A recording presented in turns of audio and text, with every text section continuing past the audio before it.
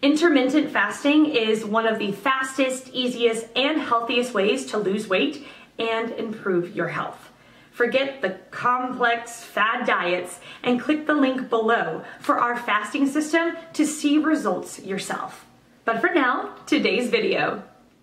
The question, can you gain muscle mass while on intermittent fasting with a caloric surplus? With the right nutrition, adequate sleep and training, it is actually easier. Let me explain. Intermittent fasting has lots of benefits for gaining muscle. In my case, I was always around 66 kilograms to 68 kilograms at 1.80 meters. It was incredibly difficult for me to put on any muscle or fat because of my very fast metabolism.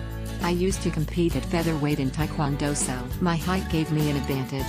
I wanted to compete at lightweight to have a slight speed advantage. I competed at that weight once but had to give up a big size advantage as the current competition cut from 80 kilograms to hit the 74 kilograms weight limit.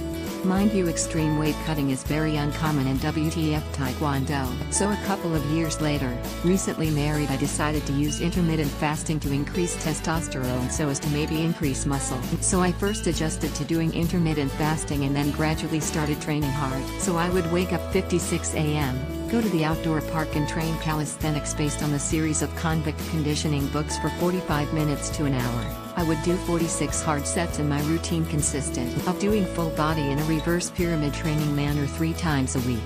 So it would be Monday, Wednesday, Friday, Tuesday and Thursday I would reserve for light training, mobility, maybe some skill work, etc. depending on my mood.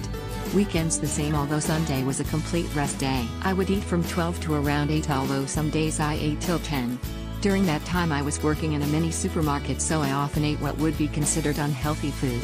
But as CNAS says to increase testosterone, it is okay to eat junk some of the time. I slept from 10-11 to 56 a.m. so I got good sleep. From that time I went from 68 kilograms to 77 kilograms of muscle. Later on I reached 80 kilograms but felt fat and it showed in my face. My wife started to comment that I looked bigger, my clothes fit different and that I was way stronger. I maintained the same fat percentage at around 1014% during this time as I used to measure using those bioelectrical scales. I credit this change to an increase in insulin sensitivity resulting in food being better used by the muscles and body, an increase in testosterone due to training, and if HGH also improves helping mental clarity and learning. Right now my focus is on reducing body fat while increased strength and maintaining muscle. Here I give you some resources to look into. Intermittent fasting muscle gain benefits. Nobody. The truth about intermittent fasting for muscle gain. Intermittent fasting and muscle loss. Fact versus fiction. Fred Duncan. Lean gains.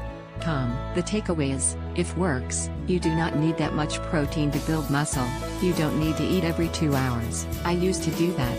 And you don't need to train or live like a bodybuilder to build muscle. For more answers, or a full guideline on fasting, check out the links in the description below.